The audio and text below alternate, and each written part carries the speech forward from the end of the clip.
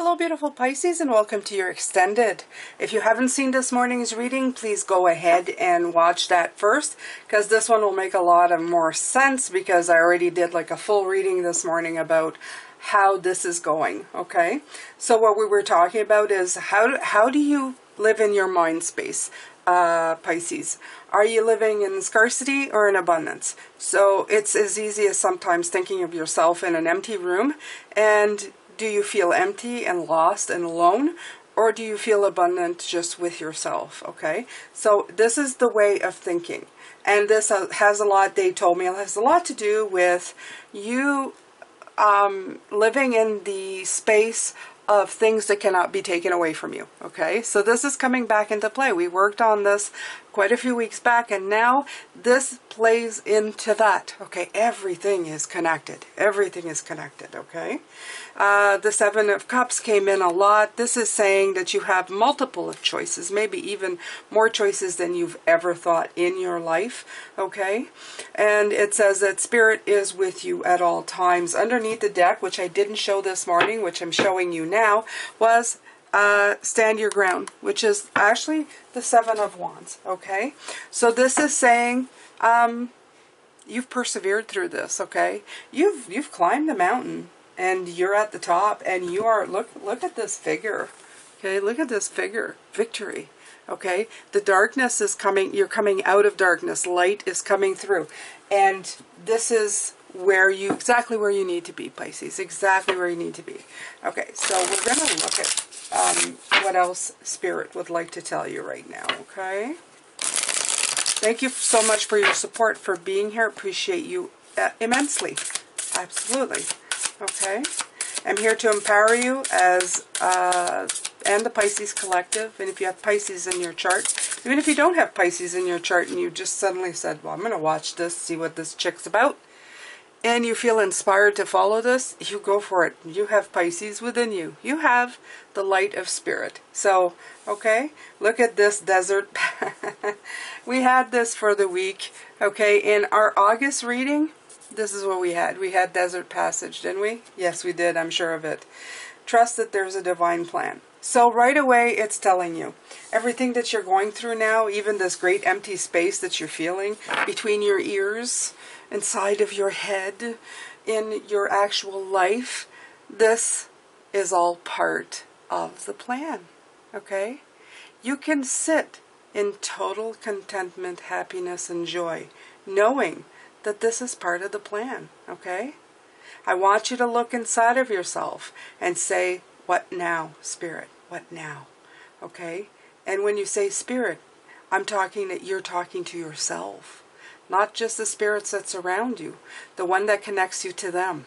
Okay? The oneness that is. Okay? I want you to ask out there, what now?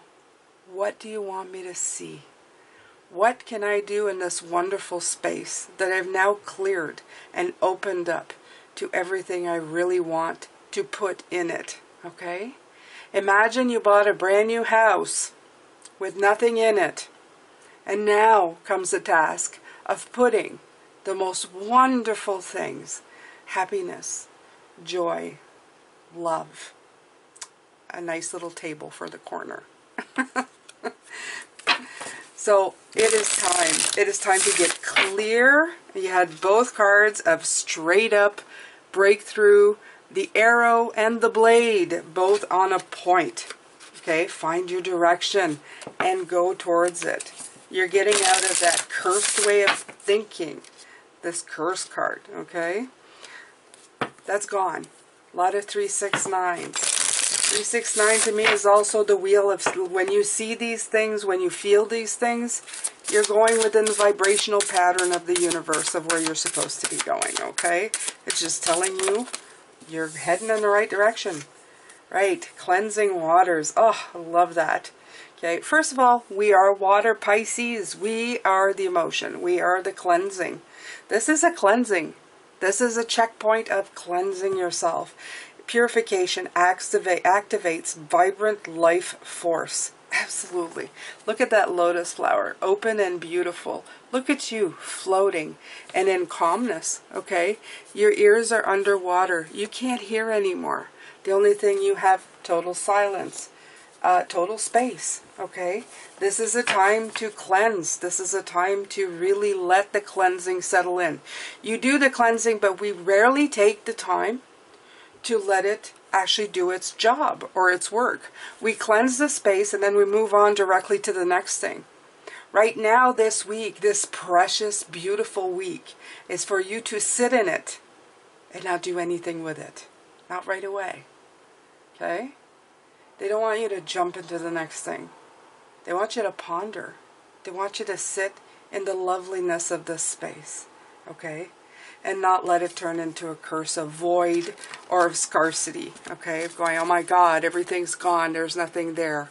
Yes, there's everything there, actually. Okay? And anything else you want to put in there, well, that will be up to you to decide and to choose going forward. You're doing fine. Okay? This is Spirit saying you're exactly where you need to be. You're doing exactly what you're supposed to be doing. You're doing absolutely wonderfully fine. Okay? Surrendering to the journey. Release control. Right. So that's exactly what I was saying. No coincidences. Thank you, Spirit. That's what I was saying. We jump into something right away. We go, oh, we got to fix this. We got to fill the space right away. We emptied it. Now fill it back up. No. Surrender to it. Okay? Just go on this beautiful journey and go, fine. Okay? Look. Moving on. See this? Usually the Six of Swords, he's on a boat going somewhere. But you're not in the blind here. Look at that. What's that? Yeah, you have the light of Spirit within you. It's letting you know where you need to go, what you need to do. You have it within you. You're doing fine. Okay? So release control. Release trying to control this journey in the way that you think it should be going. I'm going to go get my lights here. I'm usually prepared, but I'm not this today. But it's okay. You guys are going to wait for me. I don't never go that far. My other tarot table is right beside me. It's in the same room. Did you guys know that? No? All right. So let me shuffle these, the light seers. Oh. Okay. One fell out in the middle. I'm not going to keep it, but I'm going to let you know. The one that fell out was the Four of Swords. Make sure to rest a lot. Get a lot of rest, okay? When we try to figure out things, we do put out a lot of energy. So much energy, okay? We work so hard at things that sometimes we forget to get enough rest. Rest is so important. It is essential, and that's why we need to do it. And that's why it's a part of the life we live. It's a reset. It's a beautiful reset. It's also a reset for our bodies to go like kind of into the unconscious and let the rest of us work, okay? The unconscious mind, the spirit, everything we need, our dream state, everything. There's so much that happens and so little we know, is what they're saying, okay? All right. Let's see what we can get from these. Let's pull some tarot. These are such beautiful cards, you guys. Right? The Judgment, I had already seen it in the cut for the Four of Swords. And, right. So you're persevering right now past these thoughts of... They both came out. So past the thoughts of... You're releasing these thoughts of... this is so hard. And this limiting stuff, okay? You're working hard. You've been working hard for months, some for years, some forever, Pisces, okay? Let's face it.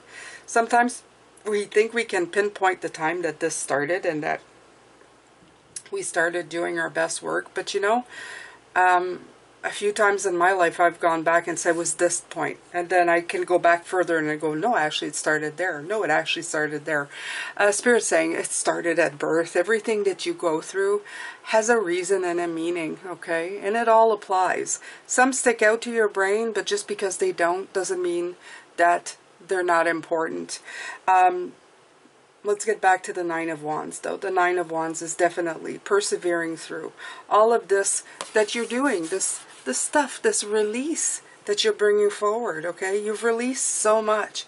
You've changed things, you've released, you've reviewed, okay? You're at the point now where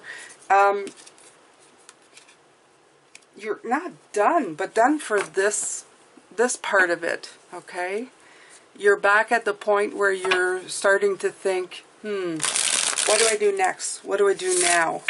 And it's when you have empty spaces that's the dangerous point, Spirit is saying. It's the dangerous point when you have all this empty space, because then that's when the disparaging thoughts come in sometimes, okay? Because when we're too busy to think about it, we just simply get on with the day. We get on with decluttering. We get on with life. We get on with whatever life throws at us. But if we have a moment in time when there's nothing there, we suddenly feel a little bit, you know, like the carpet's getting shaken under our feet. Like, what am I doing here? What am I supposed to be doing here? Okay? So yeah, with the Queen of Swords, okay? Closely related, but they're saying to the Page of Swords, but it's not the Page of Swords, it is the Queen of Swords. The Queen of Swords is, they want you to flip that Page of Swords where you're talking yourself into trouble, into these thoughts of making it true, oh my God, there's nothing left, and making it the truth, into the Queen of Swords where, you know, I've gotten through a lot worse than this, and this is great. I can really sit here above the clouds. Oh, reminding me of my son. When he was a baby, when he was reading clouds, he called it clods in the book. Anyway, when, little off here, guys. Okay, so Queen of Swords, thinking thoughts of where you want to go. Confidently and boldly going where you haven't gone before, okay? Persevering through it. She's such a strength of character, the Queen of Swords. She knows where she wants to go. She knows, ultimately, the area that she needs to work on, okay? So this is all the area of rest, also moving forward. And let me see here. What is that in here? Okay, so I see, for the very first time, I had never noticed this. Amazing, because I've had this deck, like, for months and months and months. But she has a cup almost imprisoned underneath her seat. And this is telling me the One of Cups, okay, that we do have. It's so funny that that's a cup filled with water. That is so weird, okay? It's almost like she's protecting that one idea that she's had. And she's really pondering it hard, okay? It's almost in protection, imprisoned behind bars, but still there, still visible. Okay, if you really look closer, you can see that one opportunity there. Amazing, Pisces, okay? So what do you do with that? What do you do with that? Well, it's time to confidently know and figure out where you're going to apply this now, okay? Wow, I'm blown away. I thought I saw everything on these cards. I completely missed that. It is truly real. You do see something new every single time you look at things. That's why I love these cards. Whatever I need to see, I get to see. What a great gift. Right, okay. Ace of Cups. There it is. There's that Ace of Cups. Okay, so, yeah, not reading backwards. Okay. Although these came out together like this. So, negative thoughts will keep you from your ultimate wishes and blessings. Absolutely. Okay? So, you have to run away. Right now, the Knight of Swords, he is running away from this. Okay? And it is time to get away from that. Okay? If there's something to get away from, that would be it. If you're going to speed off in the right direction, okay? And make your dreams come true, okay? Because while you have that encaged right here, okay, this ace is going to be here. It's never going to become a blessing. Why? Because you're not letting it free, okay? So it is, in this reading, they're also telling you it's time, okay? It's time to speed things up, Get out of negativity. Speed things up out of there to make your Ace of Cups happen so that you can turn it into the 9.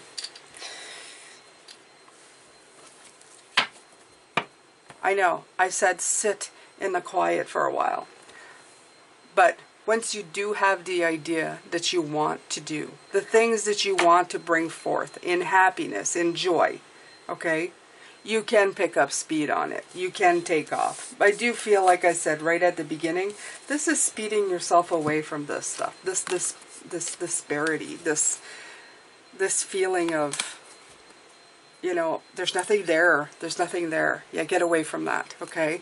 That's the first thought that came through.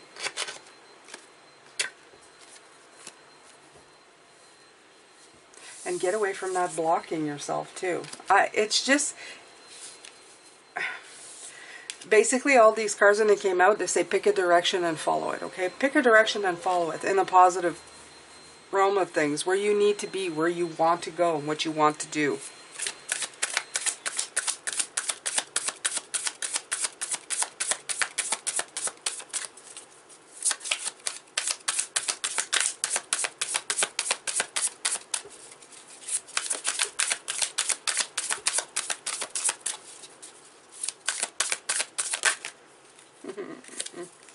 Ten of Cups, happiness, and the Star. Okay, so this deck is really showing you, see, when you unblock what you need to unblock here, which is you, because when you look at her in the mirror, she's looking at herself, there's no blocks there, but that's what she's seeing, that's what's reflecting back.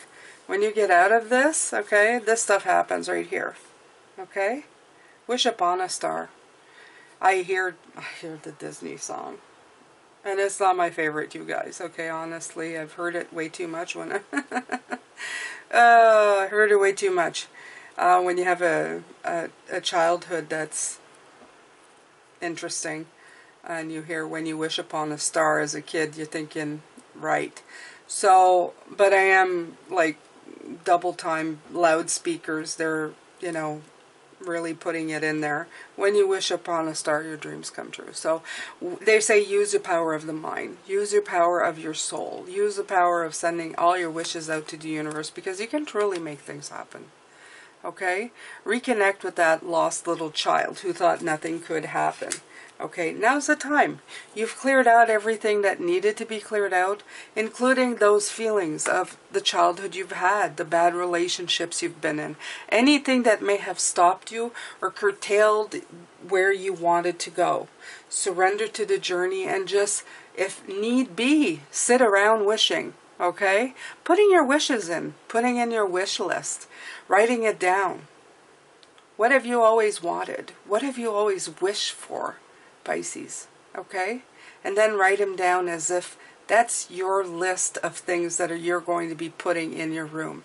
And then put them in your room, okay? Put them in your room. They always say, make as if you're already there, as if your wishes have already happened. Well, do that. Do that in your mind. What does your life look like? Okay? What are you bringing forth? What do you want? Okay? My husband and I have a little bit of land here, and it doesn't have much. We never had much time, always busy working, and we started, like, we had some big logs left over when we ordered wood. They brought in some really large, like, tall standing logs, and we said, well, we would like to, you know, make this a natural space in the yard. And we took some of these very big logs and created an outdoor shower. It is so nature wonderful. We put like a black solar shower bag out there, and we actually take beautiful showers in nature, and it's wonderful. And it is part of some of the things that I wished on. Building a more natural landscape, having a more natural area to be in, to live in, to be part of in nature. And just like that, the wood appeared because there were pieces that were much too large to burn and we couldn't cut them. So we had to find uses for them. So it's the universe that kind of came in and said, here, build yourself an enclosure with these wonderfully large logs and, you know, be part of nature. So this is what I'm talking about. This is my personal experience, but it didn't take a lot of money to do this, even though at first I thought, well, to get the materials it'll cost. It didn't cost anything at all in the end. We already had it. It was already there. Okay? Surrender to the journey. Send out your wish list and see what comes back to you. You'll be surprised on how many opportunities suddenly start appearing. Maybe not exactly as you would have envisioned it. Sometimes it's a whole lot better. Okay?